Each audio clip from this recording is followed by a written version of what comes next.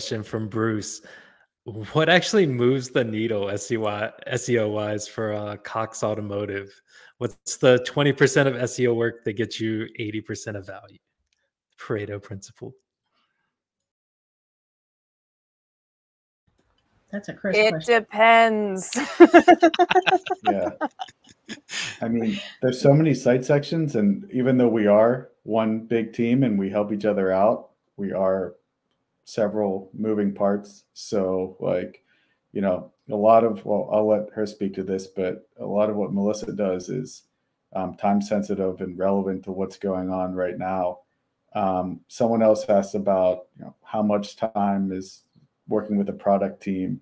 Like, you know, for the sections I work on, it's millions and millions and millions of pages. So big development projects are what moves the needle. Like making a change to an individual page can help, but it's not really the bulk of what we're doing or what's helping out the site.